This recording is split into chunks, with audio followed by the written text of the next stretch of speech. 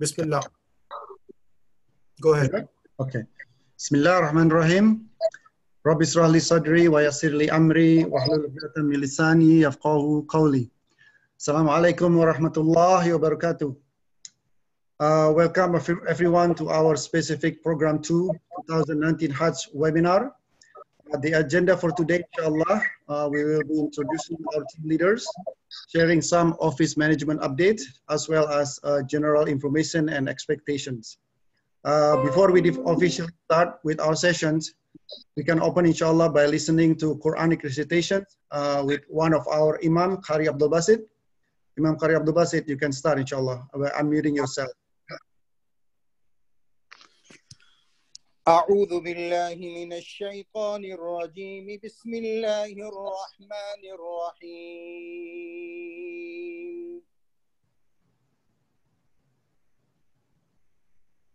الحج أشهر معلومات فمن فرض فيهن الحج فلا رفث ولا فسوق ولا جدال في الحج وما تفعلوا من خير يعلمه الله وتزودوا فإن خير الزاد التقوى واتقون يا أولي الألباب ليس عليكم جناح أن تبتغوا فضلا من ربكم فإذا أفضتم من عرفات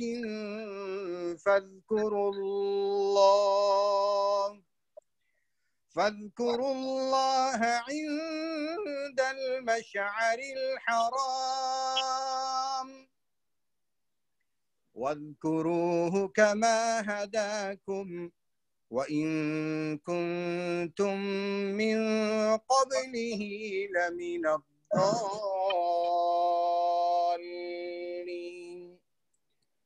ثم أفيضوا من حيث أفاض الناس واستغفروا الله إن الله غفور رحيم فإذا قضيتم مناسككم فاذكروا الله كذكركم آباءكم أو أشد ذكرا فمن الناس من يقول ربنا آتنا في الدنيا وما له في الآخرة من خلاق ومنهم من يقول ربنا آتنا في الدنيا حسنة وفي الآخرة حسنة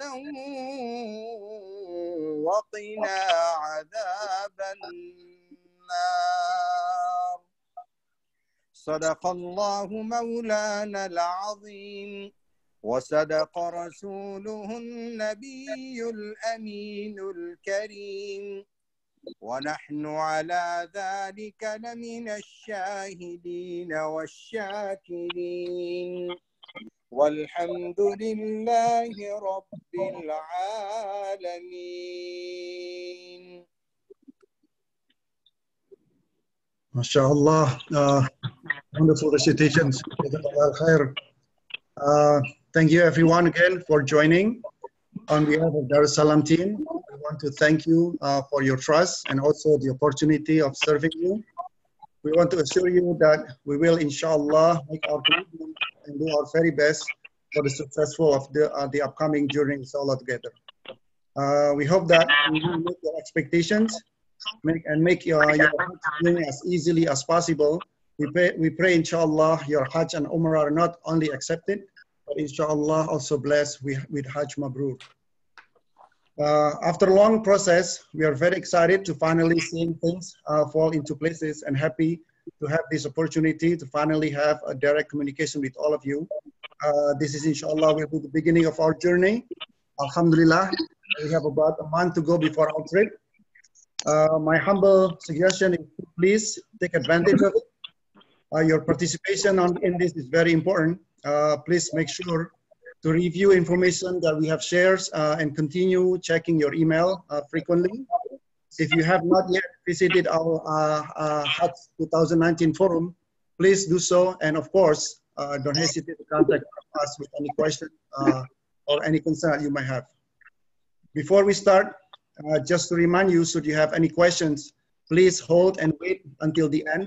Most likely your question will be discussed and answered during the session. If not, of course, you can post them and inshallah we will respond accordingly during the Q&A session at the end. I will start briefly by introducing myself as your program manager. Alhamdulillah, Allah has blessed me with helping in organizing and managing Hajj and Umrah in 2004. I have been working and supporting in many levels of services here in the US, as well as also, alhamdulillah, have been going since. This is truly a blessing, and I don't take this for granted. May Allah, inshallah, continue using us, make it easy, and looking forward to meeting you all, inshallah, very soon. Before we continue with our agenda, I also want to mention that we are just the front faces of Darussalam team. There are hundreds more working behind the scene and supporting the program according to their expertise. Some to mention are the office management team that have been working very hard since the beginning of this year. Also, we have a special team for the airport staff, for the passport, a team for transportations, special teams for luggage, hotel and restaurant managers. We also have special team for the manasik of Hajj, concentrating on the Mina, Arafat, and Muzdalifah logistics, and many, many more. The reason for me mentioning the above is to assure you that, inshallah, you are in a good hand. Our main goal, it is very, very important that for you to, inshallah, enjoy your spirituals and not to worry about minor detail and many of the logistics.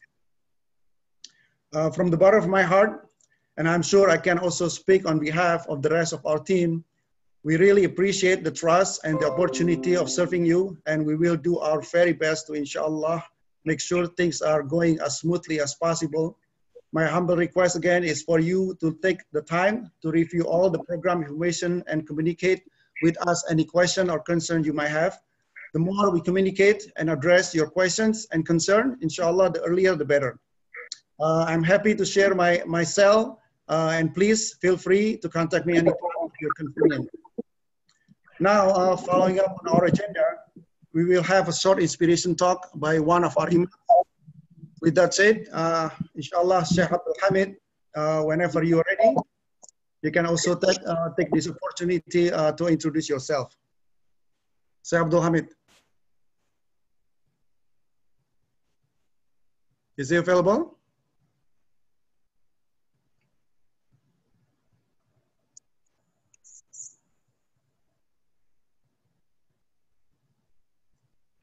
Brother Azhar or Brother Manzil, do you know if he's available?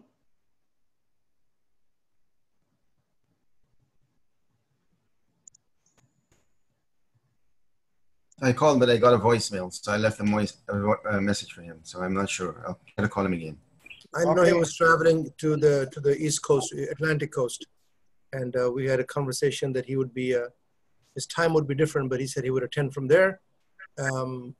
I'm assuming that if he had not done so, he would have sent a message. He hasn't. So why don't you move ahead and... Okay, I guess, okay, inshallah, if he's back later on, we can go back to it. We will move on, inshallah, with one of our management teams that I'm sure all of you have been in contact with, Brother Manzil. Inshallah, if you can start by introducing yourself and also share some of our internal management and process updates.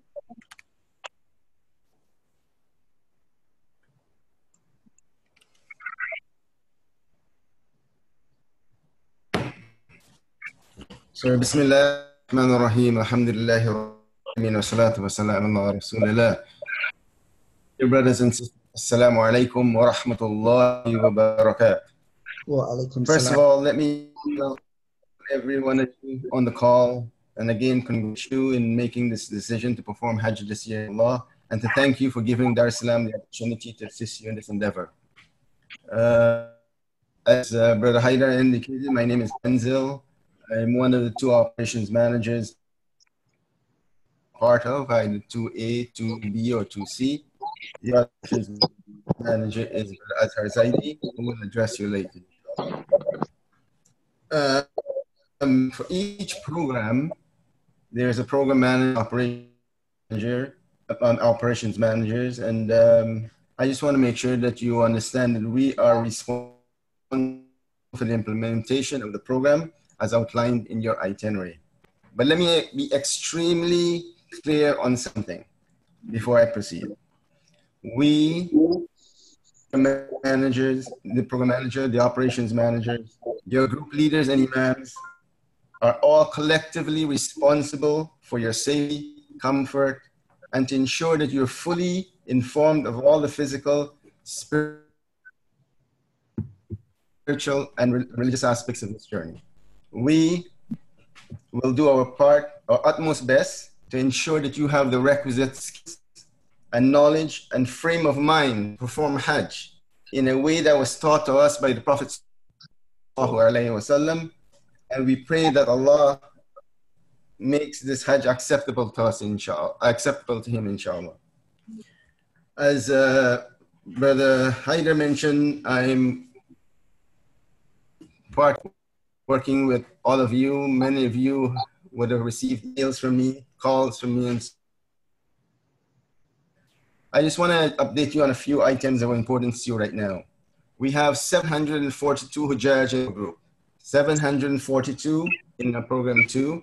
We have 16 groups, 1 through 16.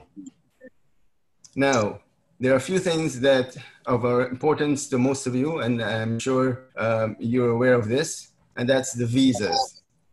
We have been in the process of preparing your passports and sending and getting your visa and communicating with the Saudi embassy. And so far, we have approximately 500 visas approved. And we'll be preparing to send them out, inshallah, to you. The balance should be completed by next week, inshallah. So you should have your first package, which includes amount passport, your electronic visa, your ID cards, and your letters earlier than expected. Alhamdulillah. So that's some good news, inshallah. Alhamdulillah. Second important part of your journey at this point in time is the airlines. I know many of you have confirmed airline tickets now. The airline department is working diligently to make sure that everybody's got their confirmed Hajj flight tickets. And so we just probably have maybe about 20 or so left to be confirmed. You can also find all of this information in the status of updates that we actually sent you. And you can find about your payments, you can find about documentation, you can find about your airline reservations, all from that link that we've sent you, so that you're able to go on that link. They will send you an email with all the information, all your personal information. As Brother alluded to earlier, the knowledge and information, and I think Brother Azhar is going to stress this more. You should all be part of the forum, inshallah. Now, I don't want to take too much of your time, but let me just conclude by mentioning one thing here. Hajj is an ibadah, so you will be tested. In the last 6 months, I've received to many emails, phone calls, texts, and WhatsApp messages. I know that we are all excited about our upcoming trip and trying to ensure that things are done in a timely manner. But let me remind myself first, and then you. This trip is all about patience and sacrifice. We all need to be cognizant. Remember, you will be tested in many ways. What is the reward of an accepted Hajj? Being able to home as a newborn baby, sinless.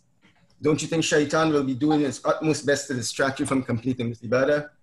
So all I'm asking for you and myself is that we should look out for these tests, be prepared for them, and try to exercise as much patience as possible to deal with it, inshallah. I look forward to meeting all of you in Medina, inshallah. Assalamu alaikum. Thank you. Assalamu alaikum wa rahmatullahi wa barakatuh. Wa alaikum salam wa rahmatullahi wa barakatuh. Jazakallah al-khair for sharing some of the updates information. It was very helpful and hope it answers some of your questions and concerns. Again, inshallah, anytime that you have a follow-up, you can always call any one of us. Inshallah, we'll be there and answer some of the questions. Before we move on into the last item on our agenda and follow up with question and answer, we will continue first with the rest of our team introductions. This, inshallah, will be an order by our group number for program 2A. It starts with group number 1, which is Sheikh Abdul Hamid. I'm not sure if he's available or not yet, but if he does, inshallah, later on we can connect him back. Group number 2 is Imam Qari Abdul Basit. He was also the one who, mashallah, with a beautiful voice reciting the Quran earlier. Please, Imam Qari Abdul Basit, you can unmute yourself and introduce yourself, inshallah. Assalamu alaikum wa rahmatullahi wa barakatuh. Respected Shuyukh, respected brothers and sisters in Islam. This is your brother Qari Abdul Basit. Currently, I'm Imam of New Brunswick Islamic Center, New Jersey. Prior to that, I was assistant Imam of King Faisal Masjid, Islamabad from 1992 to 2000. Then I moved to United States.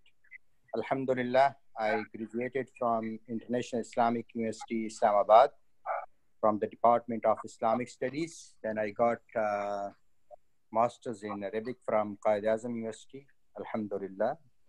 I memorized Quran when I was 9 years old.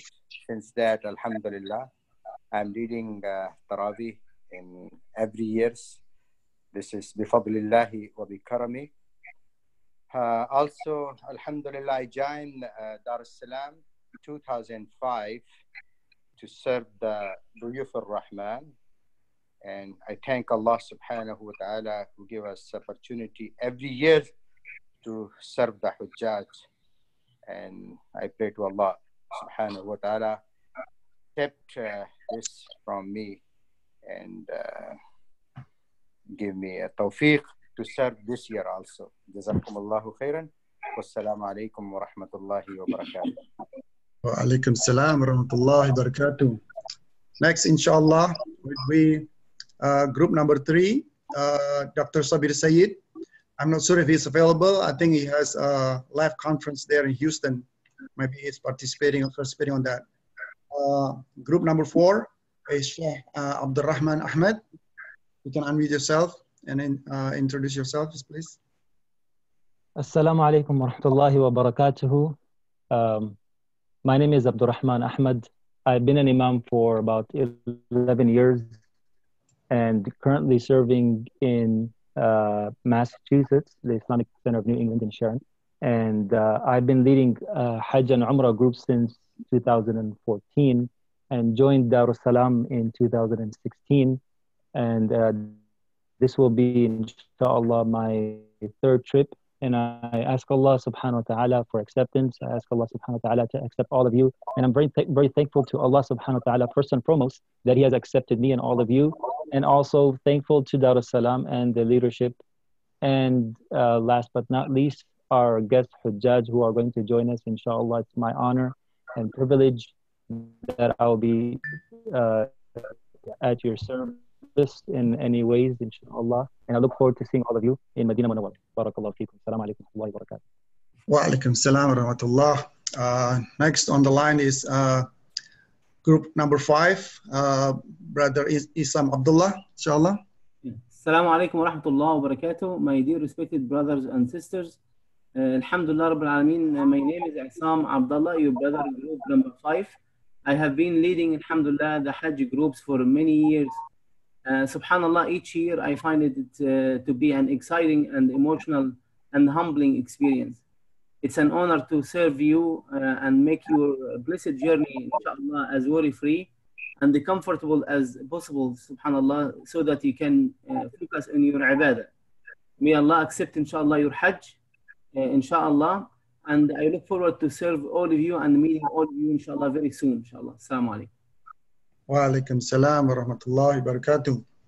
Also on group number 5 is our brother Marvin Ghani, but I think he's not available for the moment. We move on into group number 6. And this is the last, inshallah, in program 2A, brother Muhammad Jamil Osman.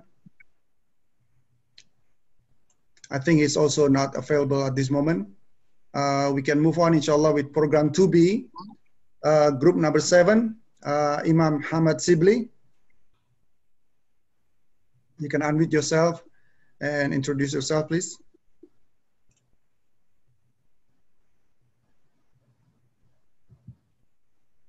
Imam Hamad Sibli. Imam Sibli. Brother Haider, Brother Shabir Sayyid want to speak. I think he's texting you. Okay, while waiting for him, we can go back, inshallah, with Dr. Sabir Said. He is from 2A, group number 3. Dr. Sabir Said, yeah, the line is yours.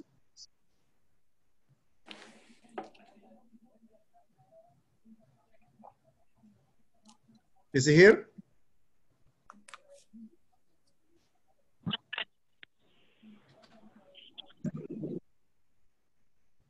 I guess we can go back to it, inshallah. For program 2B, group number 8, Sheikh Jamil, inshallah. Brother Haider. Brother Haider. Yes, Imam Sibli.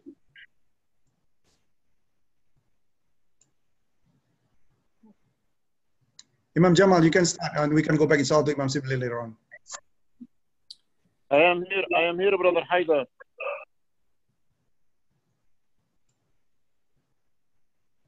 Imam Sibli, go ahead if you are there, if you are available. Yeah, I am available. Assalamu alaikum wa rahmatullahi wa barakatuh. This is Imam Hamad Ahmad Shibli from the Islamic Society of Central Jersey since 1983-86. I have been the Imam in New Orleans for another 4 years. Before that, since 1982 to 1984. 86, I'm sorry. Then I graduated from Al-Azhar University before I came to United States and was an Imam in Lebanon in Abu Bakr Masjid Siddiq for many years, alhamdulillah. Then when I got to know Hajj Mustafa and Dar es Salaam since 1987, I have been serving the Hajjaj, alhamdulillah, under the leadership of Hajj Mustafa and other group. And today we come to the year 2019. Alhamdulillah, I'm very happy to serve the Hajjaj as an Imam in program 2, as my brothers and sisters in group 7. I am very happy to be with you. Inshallah ta'ala, we'll see you in Medina. My wife, Mona Shibli, she will be with the sister, with other 3 sisters. And please pray for us, we pray for you. And may Allah make our Hajj and your Hajj Hajj Mabrur, wa Sa'i Mashkur, wa Zanam Maghfur. Ameen Ya Rabbal Alameen. Thank you, Brother Azhar and Brother Haider. Sorry for this interruption. And may Allah be with you. Jazakallah khair. I guess we can move on with Imam Jamal with group number 8. Assalamu alaikum wa rahmatullahi wa barakatuh. My name is Jamal bin Amr. Alhamdulillah, I'm Imam at the Islamic Al-Aman Center, Imam al-Khatib, and I've been serving the community, mashallah, for years, and Imam for almost 19 years, alhamdulillah. As a study, alhamdulillah, I did many studies, but the most important to help in this field, alhamdulillah, as I have a PhD in Islamic studies, alhamdulillah. I've been with Dar es Salaam, this is my 7th year. This is a blessing from Allah subhanahu wa ta'ala to be granted and to be also among a team. They are very dedicated and devoted, alhamdulillah. And I believe Dar es Salaam has, you know, that standard to really serve the Hujjaj, to help them, inshallah ta'ala, fulfill a lifetime experience, really a lifetime experience. And I will say the two main points that I've been, alhamdulillah, experienced with Dar es Salaam is first the high standard of the management and the organization. And that's, it's really blessing to serve, inshallah, the Hujjaj in the best of their ability. And the second one that I'm being blessed to have, inshallah, with the team of the Dar es Salaam, that are very, very dedicated and very devoted, alhamdulillah. And I think this is the treasure of the Dar es Salaam. I believe also that serving the Hujjaj is not only customer service at all. It is really as a worship. And Allah subhanahu wa ta'ala, beside the fact that someone will be fulfilling his Hajj, inshallah ta'ala, and that's great blessing of Allah subhanahu wa ta'ala, is also to serve the Hujjaj, and serving the Hujjaj is a worship. It is truly worship, as it is an amana and the trust from Allah subhanahu wa ta'ala. Therefore, as a team, and one of the team will be accountable of Allah before Allah subhanahu wa ta'ala for this trust and the amana. And our amana, inshallah, is to try to help you find the focus, try to help you, to guide you, inshallah ta'ala, to fulfill a Hajj that is mabrur, accepted from Allah subhanahu wa ta'ala. Our task, inshallah, to try to have that peace of mind, because that's actually those who will be guiding and helping in the Hajj, is to make that place to be amin, as Allah subhanahu wa ta'ala made it to be a sanctity of peace. So may Allah subhanahu wa ta'ala to help us all as a team to serve the Hujjaj, and to have you bi'idhnillahi ta'ala helping you and guiding you to fulfill a great Hajj. May Allah subhanahu wa ta'ala help us and bless us and bestow us the gift, inshallah, to be on Arafah. And may Allah subhanahu wa ta'ala make Arafah to be the best day in your life, inshallah ta'ala. May Allah accept our Hajj, and may Allah subhanahu wa ta'ala to grant us with the accepted Hajj the greatest of the reward, His pleasure, and the Jannah, inshallah. Jazakumullahu khairan wa barakallahu. Ameen, ameen. Jazakallahu khair. Next, inshallah, in program 2B, group number 9 is Brother Nasir Mahmood.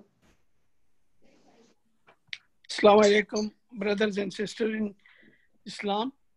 My name is Nasir Mahmood. I am in travel business last about 40 years. I'm working for Dar es Salaam last 20 plus years, supporting Dar es Salaam with Hajj and Umrah.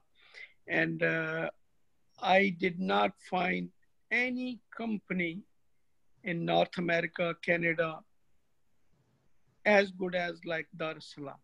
So we will make sure, inshallah, that you will, whatever expectations you have with Dar es Salaam, we will try to fulfill all those expectations, inshallah. We also think it's in our mind, we keep in mind that you, beside Dar es Salaam, you are a guest of Allah. So if anything we do intentionally or some unintentionally, we will be answerable to Allah subhanahu wa ta'ala.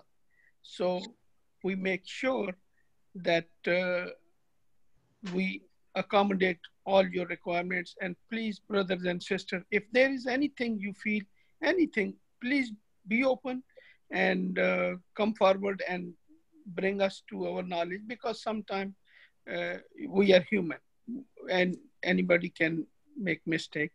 But if there is something, please come forward and bring to our knowledge, and we will try to fix it, inshallah, as soon as possible. And so far, past 20 plus years in my group, alhamdulillah, I did not have a single complaint. And inshallah, I'm hoping Allah will support us, Allah will help us, and you will have a wonderful experience with us, with Dar es Salaam, and you will have a wonderful Hajj, inshallah, 2019. Jazakallah khair. My name is Nasir Mahmood, and you will have my contact, inshallah. Jazakallah khair. Brother Heather and Brother Azhar. Thank you. Jazakallah khair. Inshallah, the next one, inshallah, in group 2B, group number 10 is Brother Nadeem Sayyid. Assalamu alaikum wa rahmatullahi wa barakatuhu. My name is Nadeem Sayyid. I am based in Toronto, Canada, and I have been blessed, alhamdulillah, since 2012 to be able to serve the Hujjaj, and I want to express my gratitude and humility to Allah and to Dar es Salaam for having the confidence in all the group leaders to be able to lead the Hujjaj. And I look forward to working with the operations manager and the program managers, as well as all the group leaders, in order to make this as smooth and seamless a journey as possible. I know a lot of people have a lot of anxiety and a little bit nervous for the first time being in Saudi Arabia, but we are all in this as a team, and inshallah Allah will bless us and enable us to carry on our duties with everyone's help, and this will be a very successful experience, inshallah. Assalamu alaikum wa rahmatullahi wa barakatuh. Wa alaikum salam wa rahmatullah. The last one, inshallah, on program 2B is group number 11, Sheikh Ihsan Ansari. Assalamu alaikum wa rahmatullahi wa barakatuh. My name is Ihsan Ansari, and I am one of the imams and group leaders of this program. Alhamdulillah, Allah subhanahu wa ta'ala has blessed me that I have graduated from the Islamic University of Medina, and I'm working as a teacher and imam with some of the mosques in Toronto. Alhamdulillah, I have been serving the Hujjaj with Dar es Salaam since about 2010, and I ask Allah subhanahu wa ta'ala to bless us all during this journey. With the little time I have, I just want to focus on, just 2 or 3 points, inshallah. Number one is that we should have our intentions and our hearts in the right place. Not only is the physical and logistical preparation that is important, but also the spiritual aspect and spiritual preparation of ourselves. Alhamdulillah, we have a month that is ahead of us, and this time we should take to make dua to Allah, number one, to make us sincere. Sincerity is very important, and sincerity, basically, to make it simple, is that we are doing this Hajj only for Allah and nothing else. And number two is make as much as istighfar as we can, right? Because the more we can say astaghfirullah, astaghfirullah, and the more we can remember our sins that we have committed and beg Allah subhanahu wa ta'ala for forgiveness, the better that is. And number three, that we should read as much as we can, watch videos, of course, that are authentic videos of how we can perform the Hajj, and basically familiarize ourselves with the preparation of Hajj, of how it should be done. And of course, alhamdulillah, Dar es Salaam has provided much material information and the forums to learn that. I ask Allah subhanahu wa ta'ala to bless us all, and I myself and my colleagues, all of us are here to serve you. Jazakallah khairan. Assalamu alaikum wa rahmatullahi wa barakatuh. Wa alaikum salam wa rahmatullahi wa barakatuh. We start, inshallah, with program 2C now, group number 12, Imam Muhammad Sibli. Assalamu alaikum wa rahmatullahi wa barakatuh. Wa alaikum salam wa rahmatullah. My greeting, my salam for all shuyukh or group leader or brother and all Hujjaj. I don't know, is the Hujjaj with us now on the online? Yes, of course. MashaAllah. Assalamu alaikum Hujjaj Baytullah al-Haram, Duyufullah.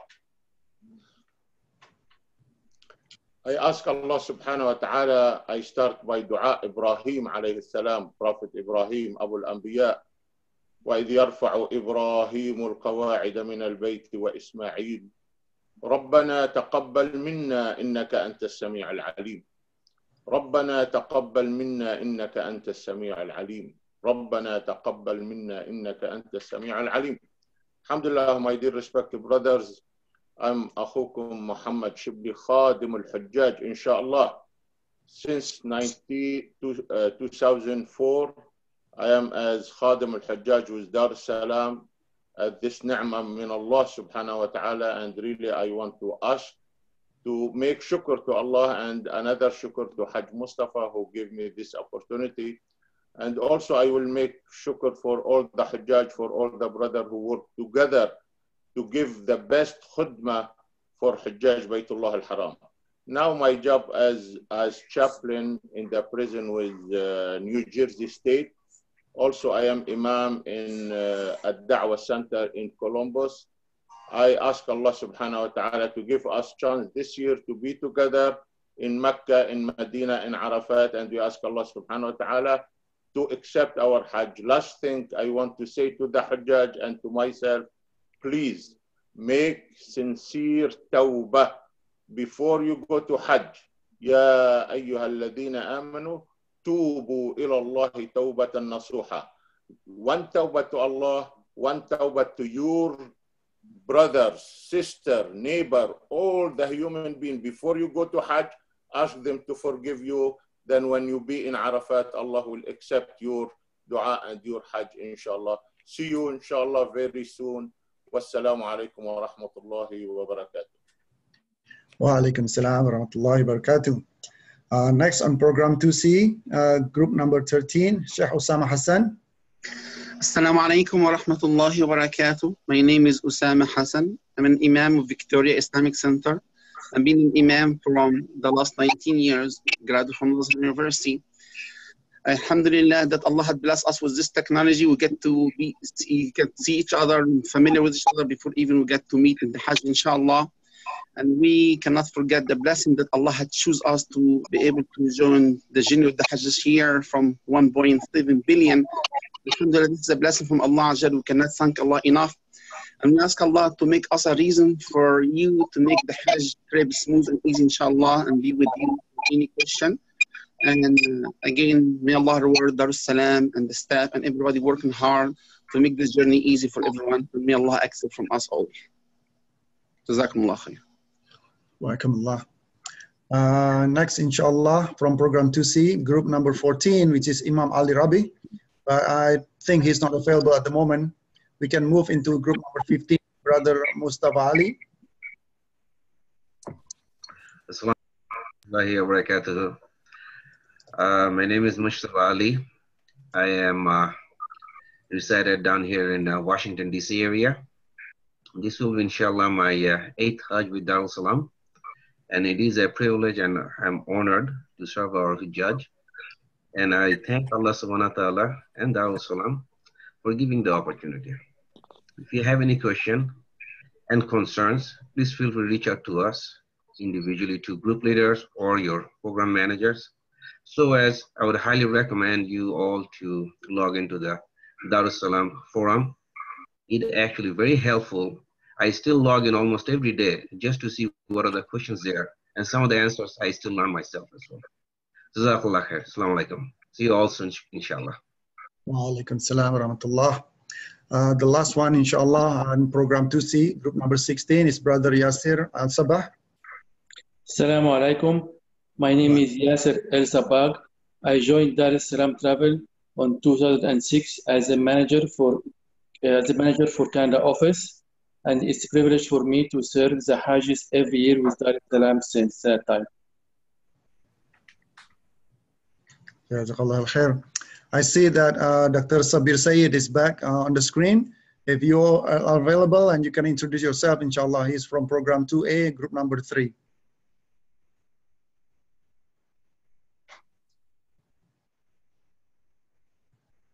You have to unmute yourself. I cannot hear you.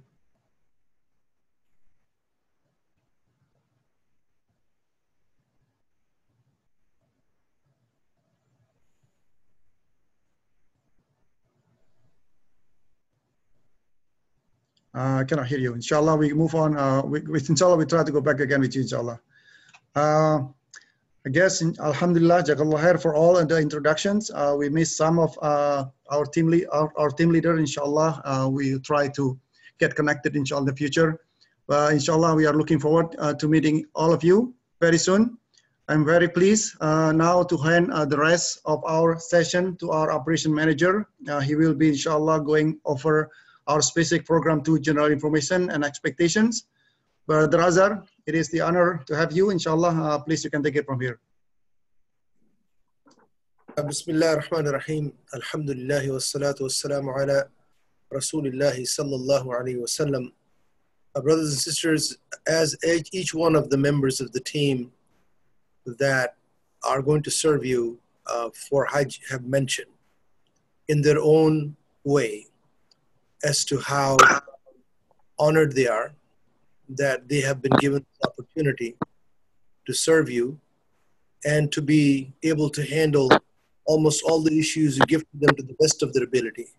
What I would like to say is that this team entirely that you see is there, and they want to sincerely serve you to the best of their ability. And nobody is going to take any shortcuts. When we run into issues, as you do, because Hajj is a complex operation with too many moving parts, we'll make sure that you are also kept in the loop as far as communication or changes that occur. But my suggestion to you is, I think it was mentioned by Hassan Ansari. Somebody needs to go to mute here. That, you know, each one of you have to determine what this journey means to them. I have been conducting seminars, and I've just come from a seminar in Houston back to my hotel room. And this has been my pivotal message, and that is you go back and resolve within yourself as to the purpose of this trip. Sheikh Hassan Ansari mentioned it. Remember, you're doing it for Allah subhanahu wa ta'ala. What that means is that when you look at the material that we give you, the Hajj Forum, the ebook, the webinars, the seminars you attend, the book you're going to get with the final package, the book of du'as, the book of the manasik of Hajj, all of that is there to help you, but you need to take the time. And I mean this seriously. You need to take the time, not closer to flight time, but take the time starting today onwards to be able to have some introspection, because this is the journey of the heart. No amount of preparation that we give you will be sufficient unless you actually understand it, actually absorb it, and personalize it as to what this means to you as far as the trip is concerned. Why are you going for Hajj? What do you expect out of it? Exactly what is required of you when you're there, and how do you actually attain that? It is a phenomenal opportunity for you to be able to undertake this journey. We have rites and rituals in Islam. We have the pillars of Islam. For example, Salah, we have the Siyam, that repeat. You pray 5 times a day, you fast once a year, you pray every Jummah, but there's one thing that is Allah subhanahu wa ta'ala asks you to do only once in your lifetime, just once, and that is Hajj. Considering the significance of that, you need to actually prepare yourself. I know it's difficult, we're busy, we're working, but for you to maximize your spiritual attainment, take this from me. I've been doing this for 28 years. To maximize your spiritual attainment, you need to internalize this thing. What does it mean to you when you're actually standing in the haram, in ihram, and you're going to start your tawaf? How can you actually improve that relationship with Allah subhanahu wa ta'ala? Why is it that nothing has been prescribed as to the dua you make? It's because it's left to you by the most gracious as a blank check to ask him, but you must ask from your heart. And you can ask in any language. Visualize these things. Visualize the meaning behind it. Besides learning the rites and rituals from the shuyukhs that we've had in the seminars and the ones that are going to be traveling with us. You will not be left without guidance, both from a logistics perspective and from a religious perspective. What we can offer you are some hints and tips that will make things easier for you. For example, especially for those who have not attended the seminar, first and foremost, we've talked about the Hajj Forum. It's an online repository, and you should join the Hajj Forum. The Hajj Forum contains a recording of the webinars. This webinar is being recorded. Its recording will be in the Hajj Forum under Program 2. The recording of the seminars held in New Jersey. The recording and the slides presented by Dr. Muzammil Siddiqui for the seminar on the fiqh and manasik of Hajj that was held in California. So take advantage of the material available. What you have to do is take the time to go through it. So first thing, make sure you join the Hajj Forum. And make sure you take the time to go through that forum every so often to look at what is new. Second thing, I like to point out from a logistics perspective, and that is that every single person this year is getting an e-visa. It's not a visa stamped on your passport. It's a piece of paper. It's an electronic visa that will be attached to your passport. There'll be no stamping of the passport, no sticker on the passport page, but just a page of printed visa. It is important that you do not detach that from your passport. It is important that you take that with you, because they will ask for it at the airport, because that is how they will allow you to check in if you have a valid reason to go to Saudi Arabia. You must have that with you, number one. Number two is people who don't know whether they need wheelchair or don't need wheelchair. And this is very important.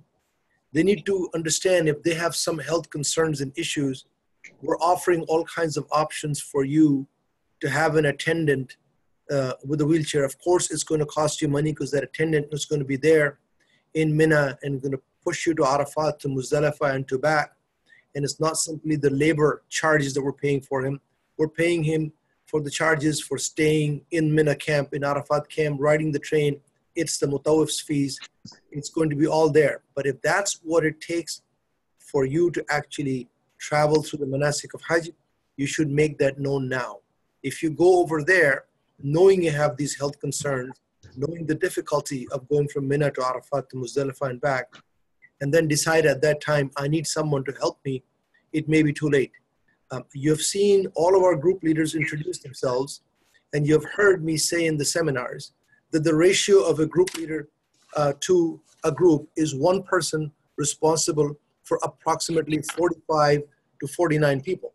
One person responsible for what it takes for people to fit in the bus. That person cannot be dedicated to pushing somebody in a wheelchair when he has responsibility for all the others. So take a look. If you have an option to get a wheelchair just for Tawaf and Sa'i, that is not the issue. I'm not referring to the wheelchair required at the airport. I'm not referring to the wheelchair that's required just to do the actual Tawaf and Sa'i. I'm referring to the wheelchair that is required for someone to push in going from Mina to Arafat during the manasik and back from Arafat. That is something that cannot be arranged over there. And if you need some help, if you have a family member, well and good. And if you have to get someone that Dar es Salaam needs to hire, you need to tell us that now. A survey was sent out asking for those options so that we can make those arrangements. We will not be able to bring somebody else extra into Mina at that late stage. It's important for you. So that's wheelchair. Number two, people have asked me about stool. Yeah, I need stool to pray. And is there something available in the Haram to pray? Haram does have stool. They have stool for you to use during your actual salah, and you can put it back. But that's not the stool you need to have. You need to have a stool for yourself. And you cannot take the one from the Haram. It's not meant for anybody to walk away with. That would be stealing.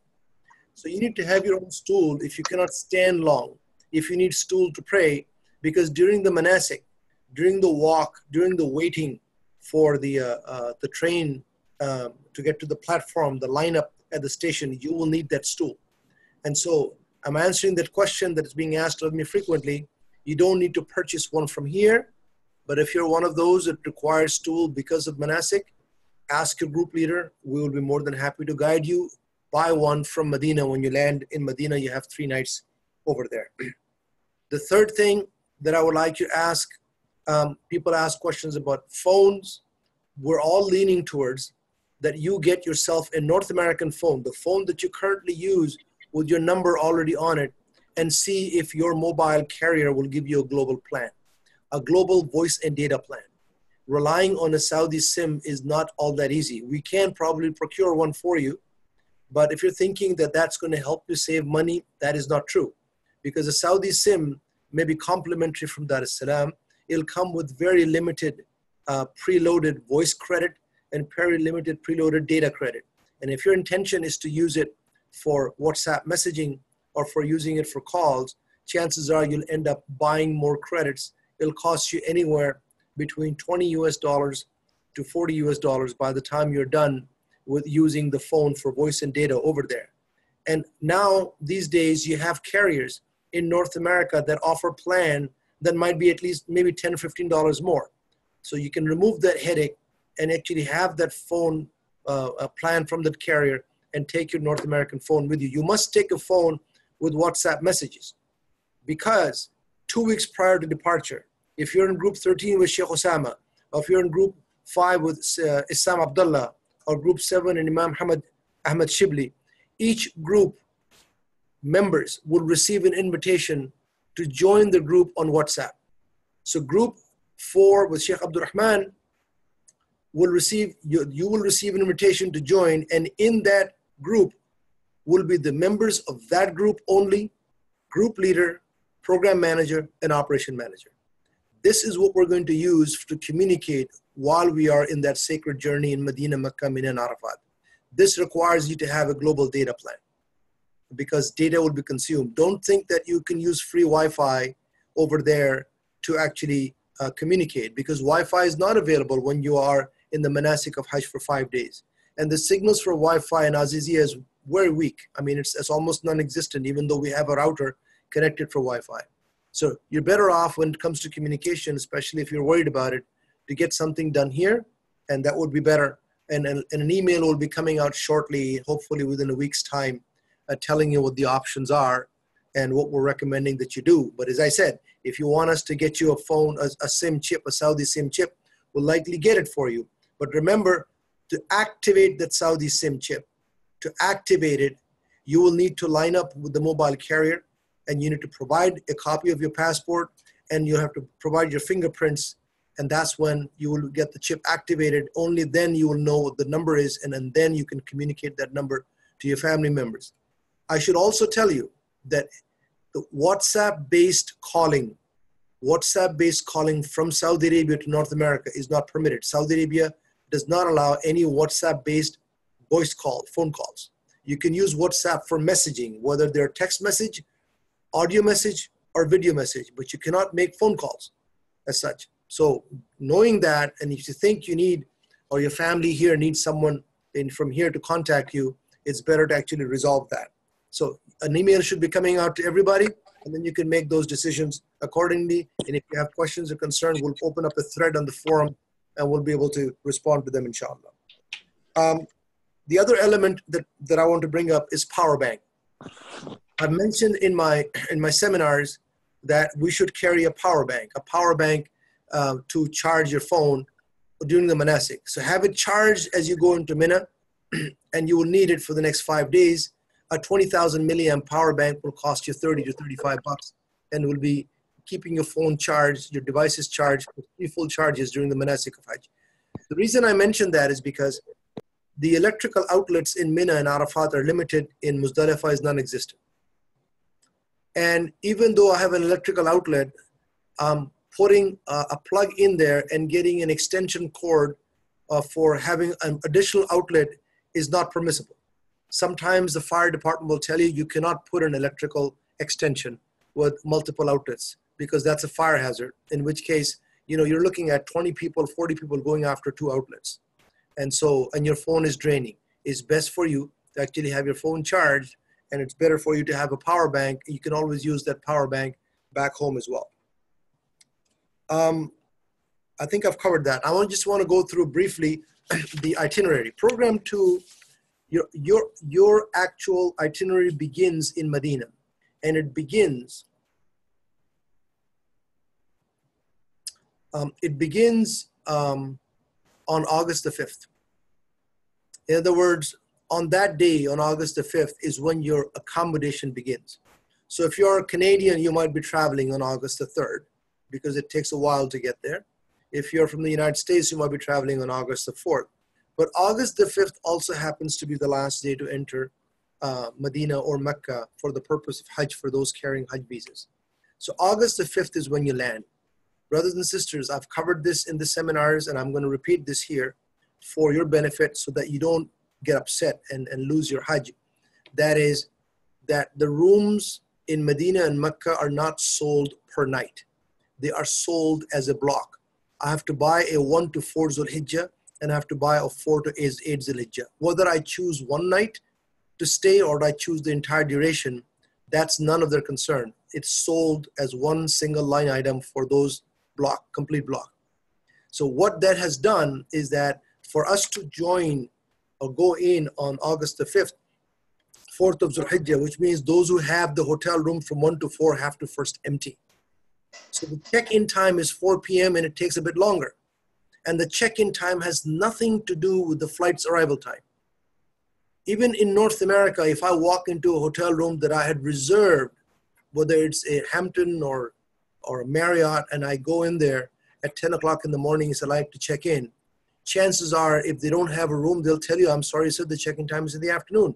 It already happened to me when I completed the seminar from New Jersey and I actually drove to Virginia. I arrived there before 10 and they turned me down. Over there with the hotel at capacity, I guarantee you they'll turn you down.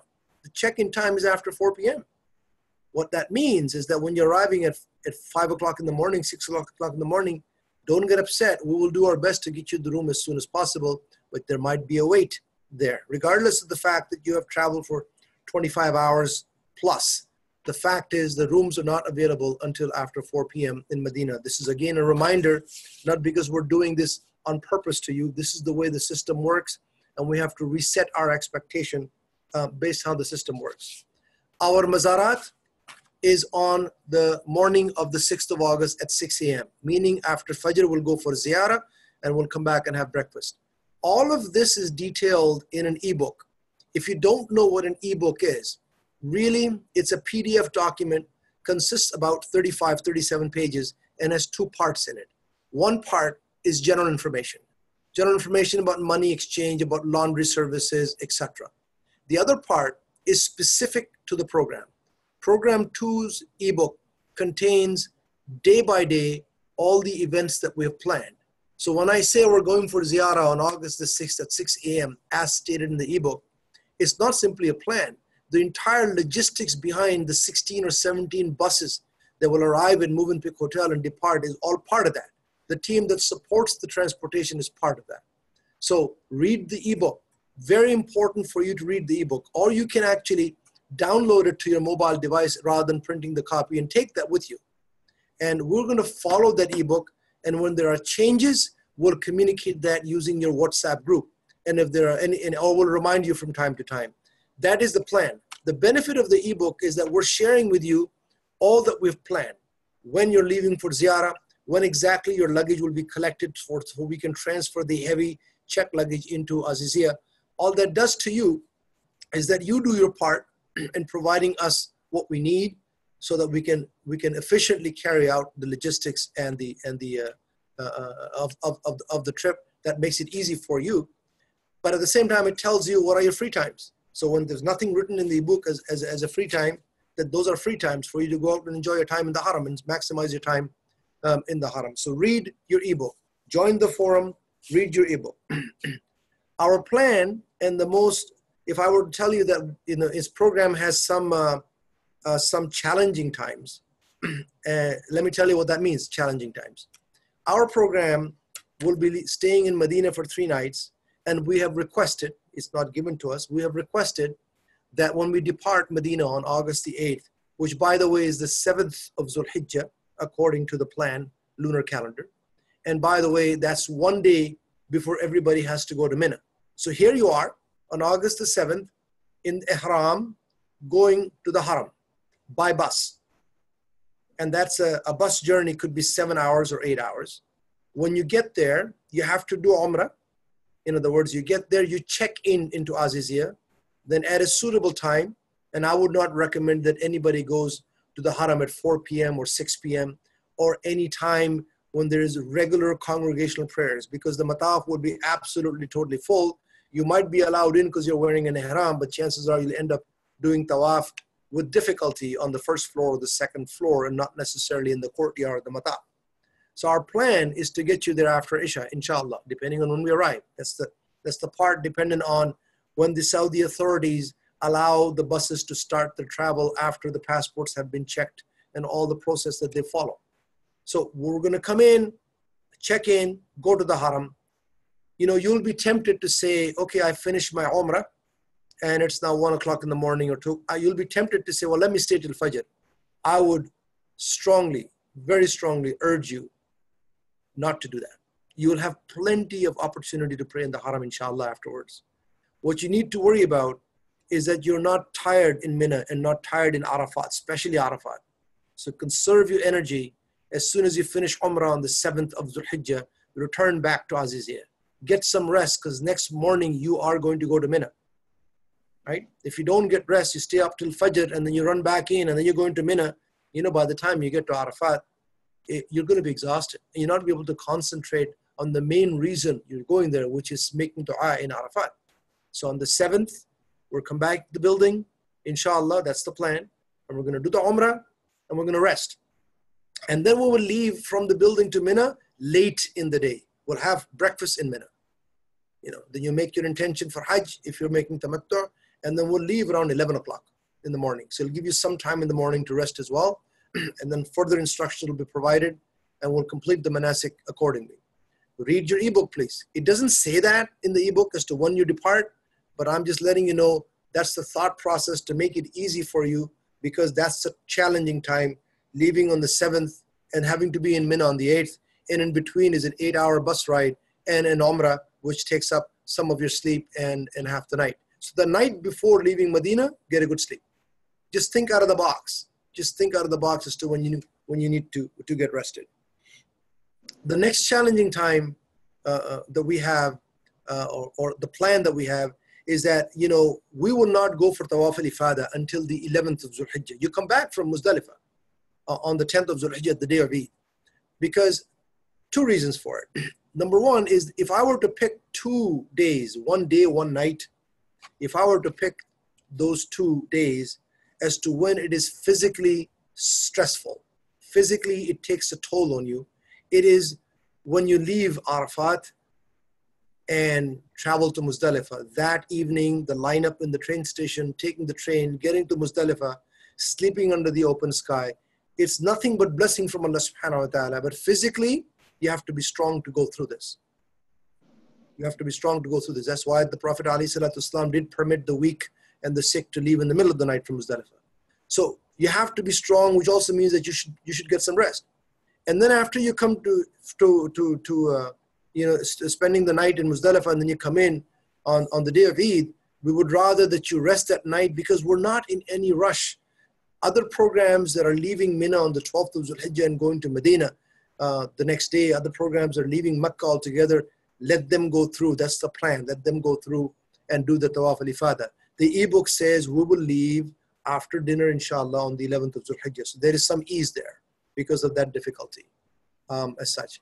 Hajj is over on the 12th of Dhul Hijjah or extended to the 13th. This question gets inevitably asked.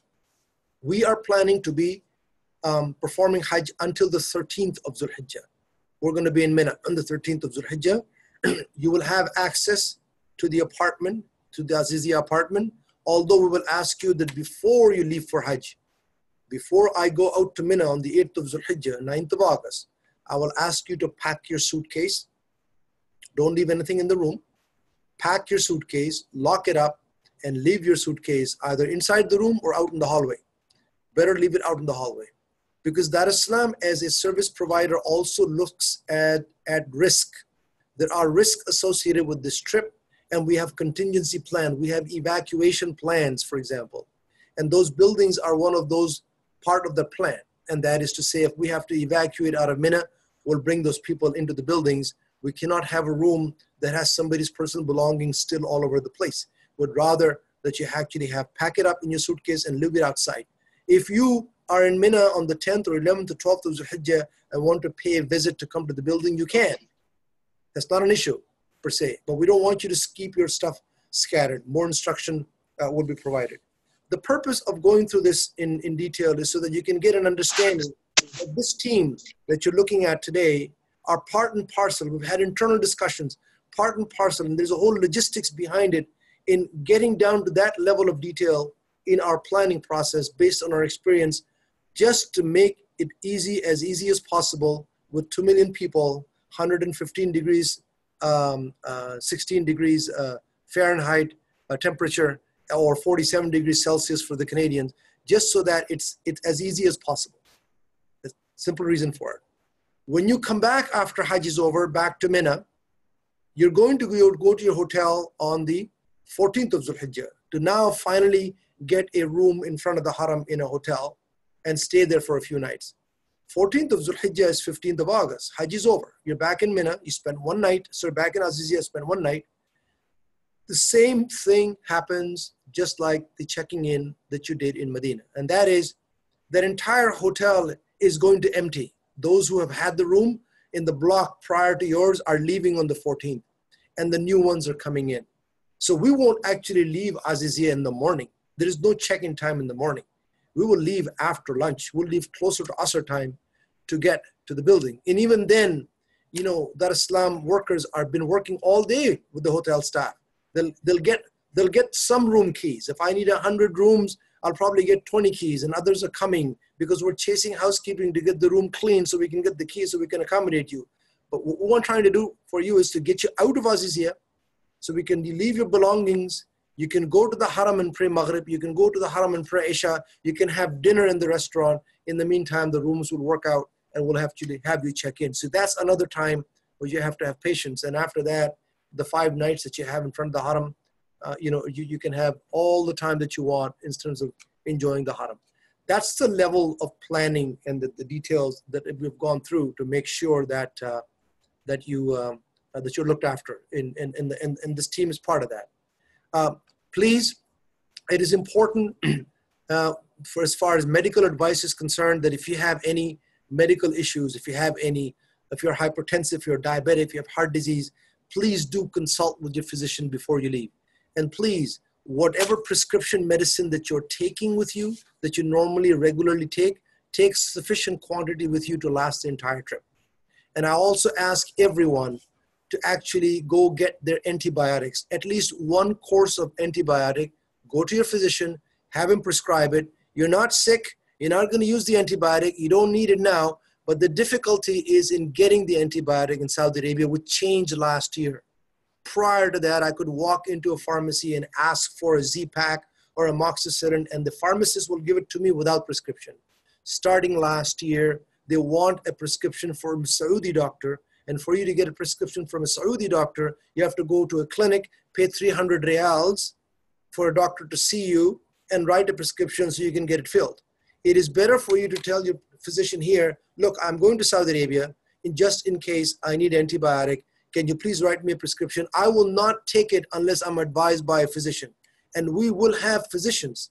We'll have physicians assigned to us, dedicated to program 2, plus we'll have physicians available in a medical tent in Mina to actually then give us the advice, okay, if you're not that well and you need to start your antibiotics, they will tell you that, only then you will start. So take the antibiotic with you, take sufficient prescription with you that you normally take. And if you're one of those that wears eyeglasses without which you cannot see and cannot function, please do 2 things. Take a spare one, and number 2, buy a string that holds your glass in place should it fall off your eyes, so it doesn't fall down and crack. The rest of the medical advice, what to do and prevent yourself and so forth, there is a specific webinar on July the 14th at 2:30 p.m. Eastern. It is part of the webinar series. We have advertised it several times, and you have to go to the darislam.com Hajj webinars. You have to actually go there and actually register for that webinar. And I'm going to try and see if I can share that with you in a moment. And there it is.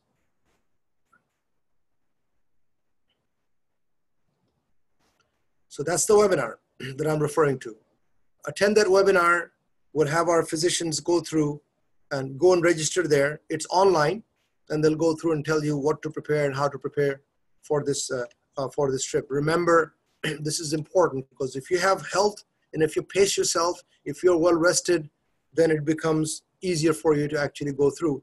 It's the quality that matters, not the quantity that matters. So that's wanted to share that with you as such.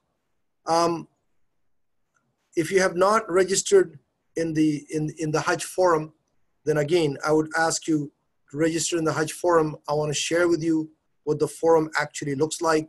This is the live view of the forum. You can see that I have altogether up until now 1,108 unique email addresses.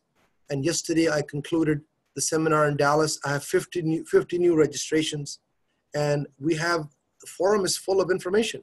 If you really want to know the Fiqh of Hajj by Dr. Muhammad Salah, just go in there and you click it, and you're going to be watching this video called the Fiqh of Hajj. So you can actually use the forum as a means to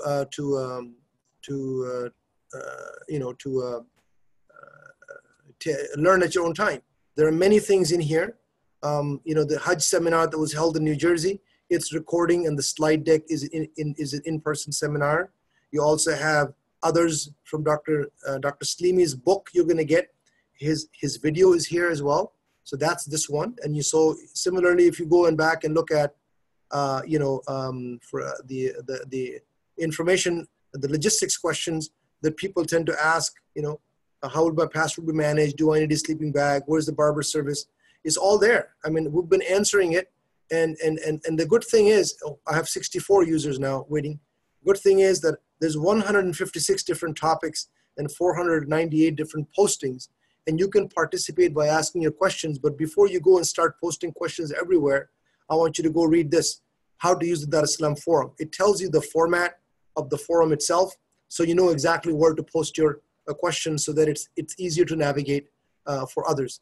Brothers and sisters, if you're new, if you have not joined the forum at all, where you go to join the forum this is the actual address, dsthaj2019.freeforums.net. And when you go register, it'll ask you to provide an email address. The email address that I recognize when I approve, your registration goes into pending status, is the one you provided to Dar es Salaam at the time you booked your package. If you want to provide a different email address, then at the time of registering, there's a comment box, tell us about yourself, your name, your program, your Hajj ID, because it goes into pending status. I look it up into our record to know that it is you who's going with Dar es Salaam, because it's not open to the general public. It's not open to anybody else going for Hajj with another company. It's just for Dar es Salaam. So it's important that you provide me the right email address or write who you are in the comment box. And so I strongly urge you to join the forum.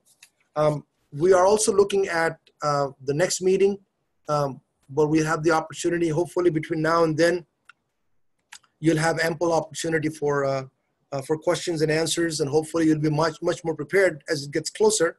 I believe Brother Haider and I were talking about changing the meeting from July the 13th to July the 20th. And the reason being that I actually do all the in-person seminars for Dar es Salaam. I was in Dallas yesterday. I'm in Houston today. This is my 6th seminar. So there's a travel for me every weekend. And now I'm scheduled for travel to the UK, which was not previously scheduled when we had the webinar for Program 2 scheduled for July 13th. And now I'm scheduled to go there and deliver a seminar in person in London on the 13th and in Birmingham on the 14th. And Sheikh Jamal, I haven't forgotten you. I know that I have to do a remote session for you for Al Aman Center. So once I'm done with the London seminar, I'll join remotely from there to do that. So we cannot do a 13th program 2. We'll reschedule to the 20th, inshallah, if it's okay with everybody, and we'll send you the meeting notice accordingly. And that will be the last of the webinar with all of the program 2 Hujjaj are invited prior to us departing. So you'll have plenty of time to go through it. Brother Haider, I think I'm going to end here. It's an honor. It's a privilege for people like us, those who have met, those who have said to you of our team that they've been going for a number of years. Each one of us are humbled by this experience. Each one of us understand that, number one, that we are given this opportunity. It's not given to everybody. Number two, Allah subhanahu wa ta'ala then also gives you the ability to serve. It's an honor bestowed upon us that we honor your worship by serving you in this sacred journey. We have not forgotten the commitment that we have.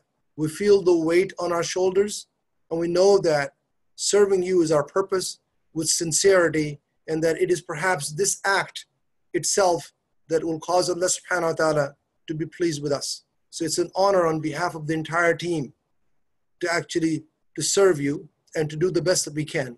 Again, we're all sincere. If you come across any difficulty, don't point the fingers, because I'm telling you, if we have issues, we try to mitigate that because every one of them is working with a clean heart. Dar es Salaam will not take shortcut, does not want to take shortcut. When you come across issues, we'll try to mitigate that. So work with us, trust us, and we'll try our best to make sure that this is a very spiritually uplifting journey for you. This is a transformational journey for you. So when you come back, you are a different person. Not only that Allah subhanahu wa ta'ala has given you your record book, which has nothing in it because everything is gone, but it's also changed your mindset, your perspective, and brought you closer to Him so that you long to worship Allah subhanahu wa ta'ala. You feel very different when you pray to Allah subhanahu wa ta'ala, when you make salah or when you make dua. And this is the transformation that happens. But brothers and sisters, what I started off with, I'll remind you again, because of the experience we all have, and that is you can make this a transformational journey, and you can make this transformational journey because what you gain out of it is what you take in your heart. What you gain out of it is what you take in your heart. So make sure that you are prepared for it and you allow yourself to be transformed and improve that relationship with Allah subhanahu wa ta'ala. Inshallah, we're all here to serve you. And Brother Haider, and Jazakumullah khair.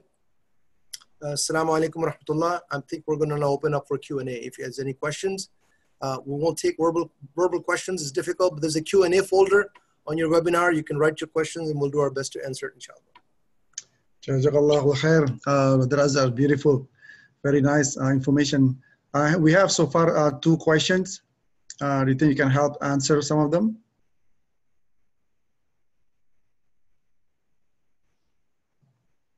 Let me put it in sequence. Sheikh Jamal, are you on the line?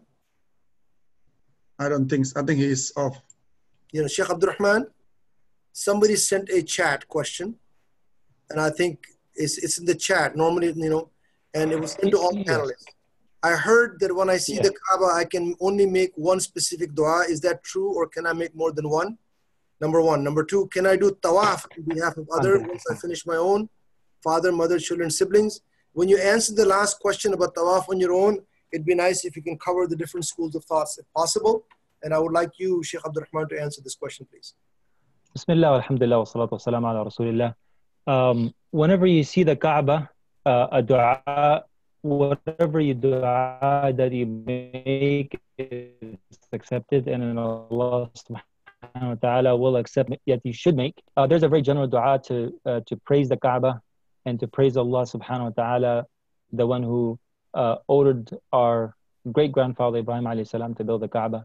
But to make dua, it is a sunnah, and it's recommended to make as many dua that you can. 1, 2, 10, 15, as much as you can, as long as you are not disturbing other people. So whenever you enter, especially for the first time, when you enter the pathway and you are in a place where you are comfortable and you're not disturbing others, and you make dua as much as you can, 1 minute, 2 minutes to 5 minutes, as much as you can and you're comfortable with. But yes, you can make more than one dua. As for the second part, making a tawaf on behalf of another person once you have finished your own. Yes, it is permissible, and you can make tawaf on behalf of your father, mother, anyone that you want to make tawaf on their behalf.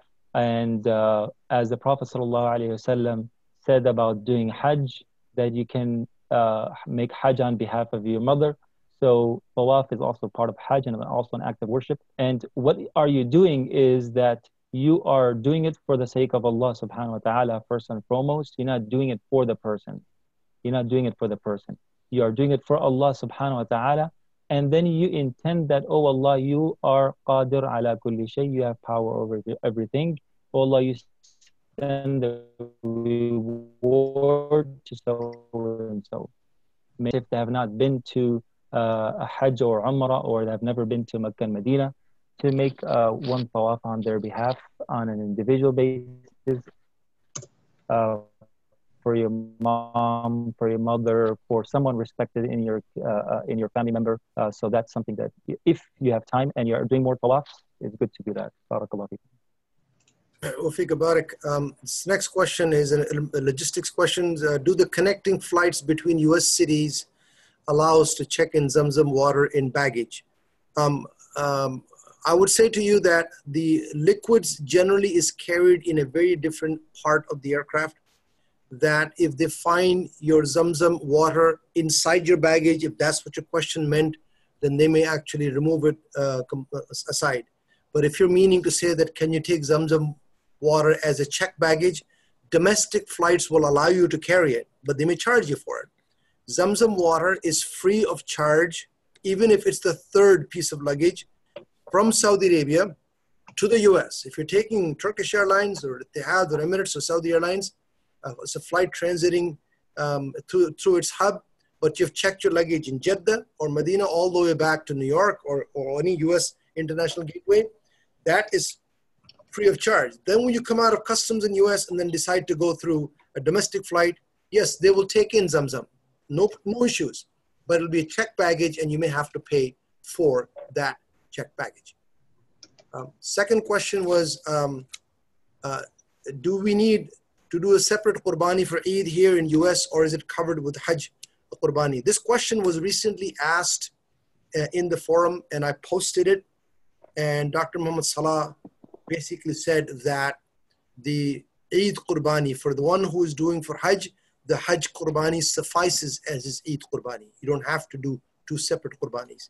If you're going for Hajj, Hajj Qurbani suffices as the Eid Qurbani. You don't have to do a separate one. Of course, if you wish to do a second one or separate one, then call it Sadaqah. You will get reward for it. And that's how he answered it, and it's posted in the forum. Who else do I have? Sheikh Hassan Ansari, if you can answer this question, please, for me. Is it sunnah to do Tawaf al-Ifada on the day after Eid? Is it sunnah to do Tawaf al-Ifada on the day after Eid? I guess the question might be based on the fact that we're not going on the 10th of Zulhijjah. We might be going on the 11th of Zulhijjah to make Tawaf al-Ifada. So is it sunnah to do that? If you could answer that question, it'll be appreciated, Sheikh Hassan. Assalamu alaikum wa rahmatullahi wa barakatuh. Regarding this question, is it sunnah to do Tawaf al-Ifada after Eid or after the day of Eid? To be honest, Nabi sallallahu alayhi wa sallam, he performed Tawaf al-Ifada on the day of Eid. That's number one. But number two, Nabi sallallahu alayhi wa sallam as well, and when we look at the principles of Hajj, what we see is that Nabi sallallahu alayhi wa sallam showed that having ease during Hajj is a principle of Hajj. So anytime someone asks a question, for example, in the famous hadith, different questions were asked, and Nabi sallallahu alayhi wa sallam kept on replying, la haraj, there's no harm, right? So when we take this into consideration, then what would be actually the sunnah is that we go at a time where it's easy for us to perform the Tawaf al-Ifada, right? And of course, Dar es-Salam, I've been working with them, alhamdulillah, for many years. We always look at a time where it's more appropriate, less busy, less traffic, less people on the Tawaf. So inshallah, there's no harm doing it the day of Eid, the day after Eid. And of course, considering your health, considering the fact we're going as a group, it's best, inshallah, we follow what the Dar es-Salam has scheduled for us. Jazakallah khairan. Sheikh Hassan, Sheikh Abdul Rahman, you will also tell me that there is a limit as to up to when Tawaf al-Ifada must be done, especially according to the Hanafi madhab? Yes, in the Hanafi madhab, is my thing mute here?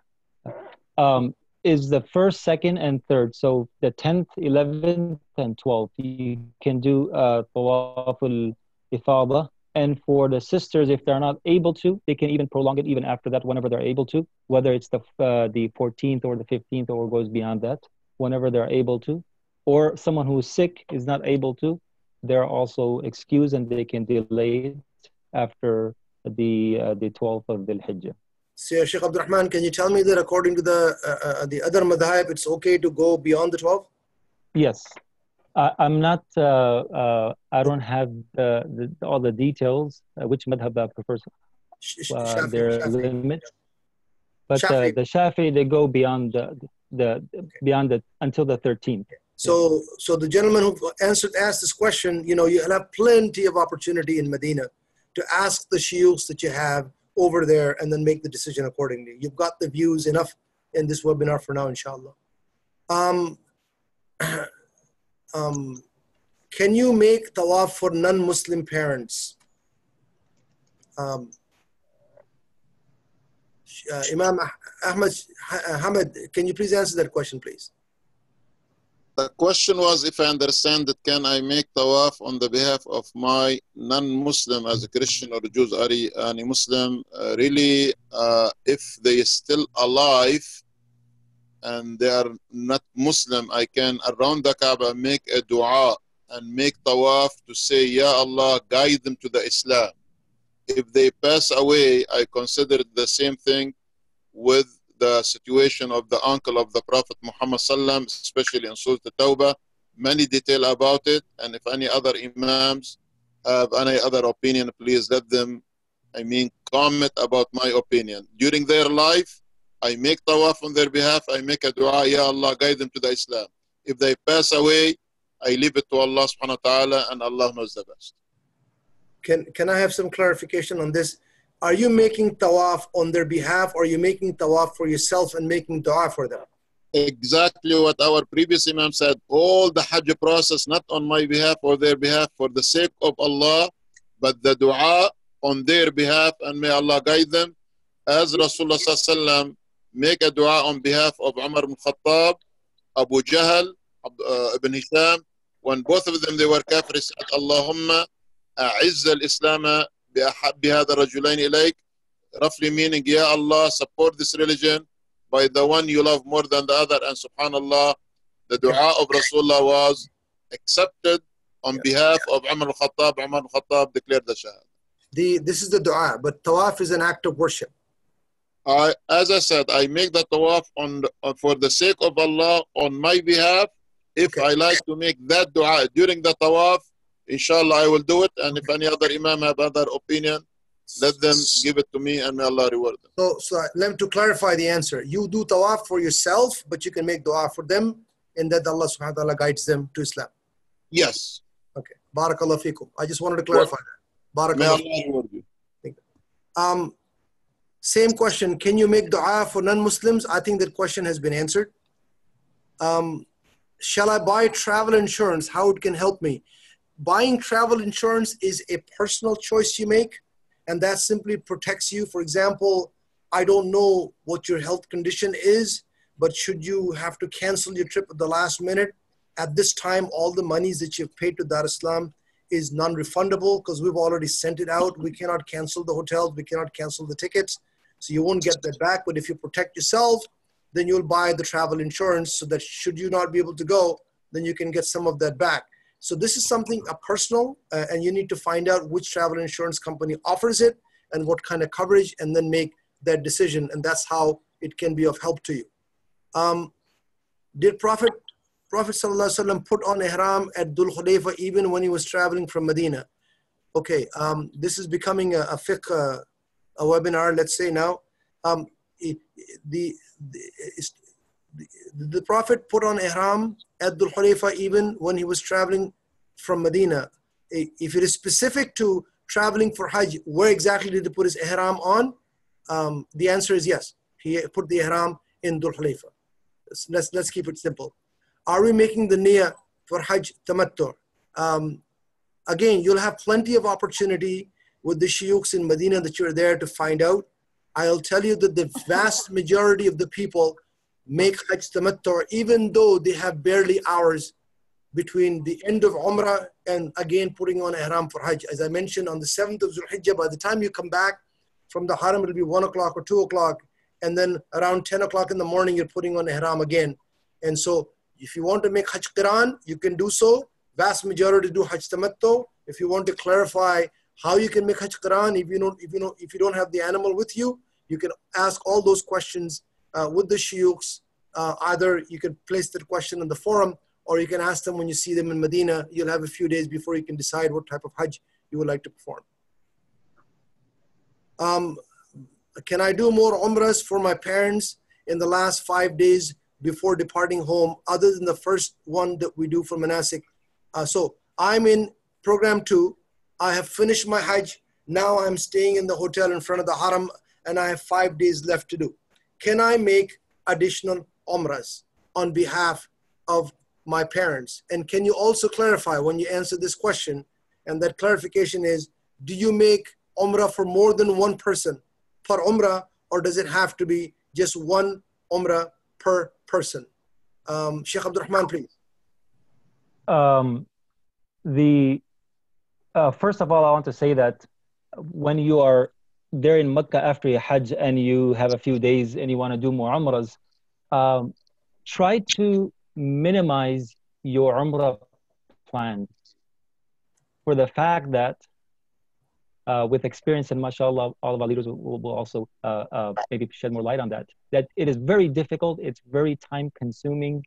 The preparation for going to Masjid Aisha, to putting on your ihram, coming back, doing your tawaf, sa'i, and then shaving, and then you are tired and you have to have a good sleep after that. So that consumes a lot of energy and time. So if you want to do Umrah, that's okay, and you can do it. But try to, instead of doing a whole Umrah, you're doing the main part of Umrah, which is Tawaf. And the best act of worship during your stay in Mecca is to do Tawaf, because this act of worship, you cannot do it anywhere else in the world. That's your only 5 days that you will have the opportunity to do that specific act of worship that is very specific to that place. So instead of doing Umrahs, if you would do Tawaf, inshallah, Niyatul mu'mini khayrun min amali, as the Prophet ﷺ says, that your intention of good deed is better than the action. So at times, your intention of Umrah, inshallah, you will get the reward of that, and you would do just Tawaf. Now, to your question specifically, doing Umrah, some of the scholars say that you should only do it for one person. One person, a Umrah per person. So if you're doing a Umrah, you do it for your father only, or for your mother only, and so on and so forth. Some of the scholars say that because Allah subhanahu wa ta'ala's generosity, Allah will accept your act of worship, and you can do it for multiple people. That's also an accepted view. So you can choose whichever you want. It's best to do it one per person. Yeah. Barakallahu feekum. But let me summarize this. So there is nothing that stops you as far as permissibility is concerned in making extra Umrahs other than the logistics and the tiredness. So if you want to do Umrah for your parents, you can.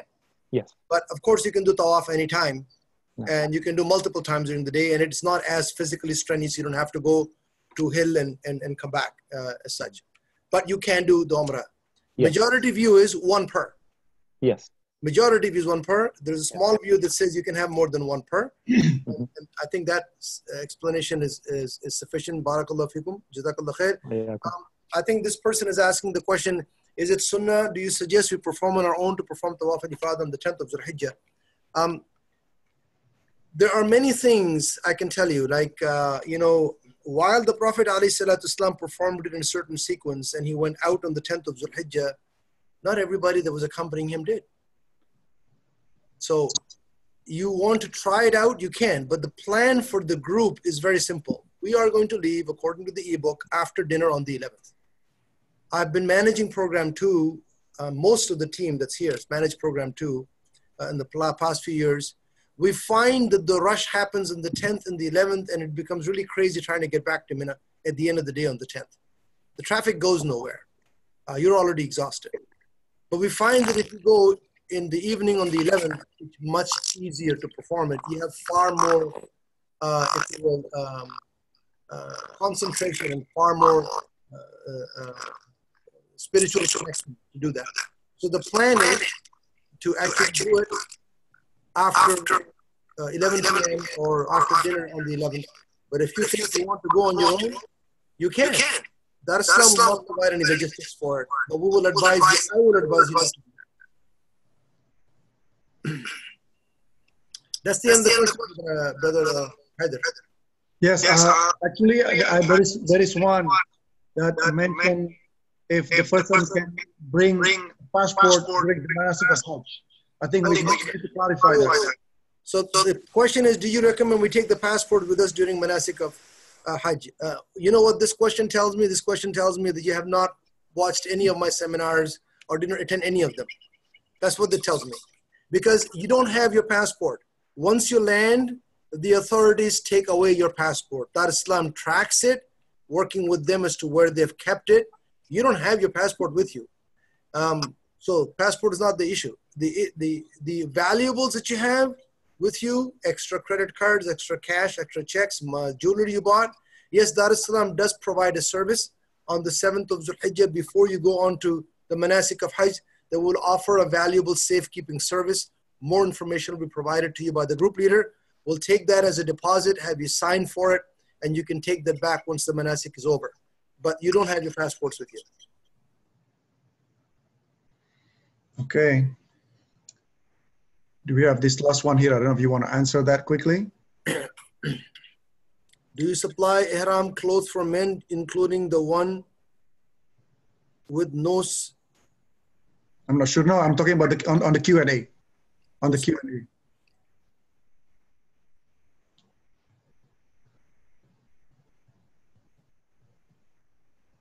Okay, the question goes to Sheikh Abdurrahman because he answered the last one about the tawaf. The question is a follow-up, and that is, in relation to your last answer about recommendation tawaf instead of umrah, how many times can we do tawaf? Is it regular 7 times or can it be just 1 time? Let me see. You have to unmute. Are you unmute? No. Okay, very good question. Tawaf is going around the Kaaba 7 times. Tawaf is not just going around 1 time. That's called a shawt. That's 1 time going around the Kaaba. Tawaf is the combination of 7 rounds around the Kaaba. So whenever you start a tawaf, you will complete 7 rounds around the Kaaba and finishing with the 8th istilam to the Hajar Aswad.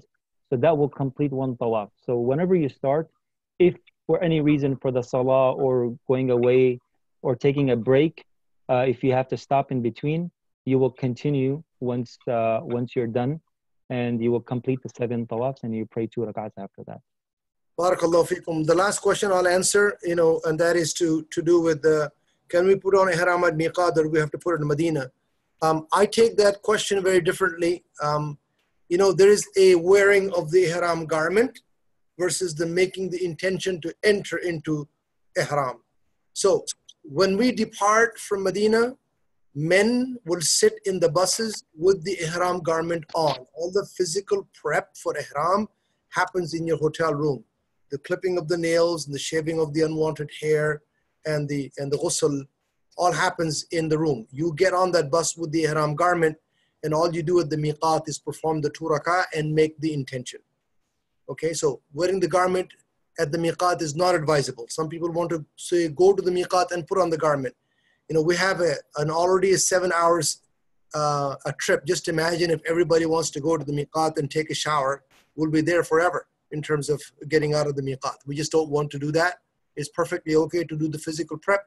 Miqat is just barely 30 minutes just outside the boundary of the city of Medina. Barakallahu feekum, jazakumullahu khair. Brother Haider. Yes.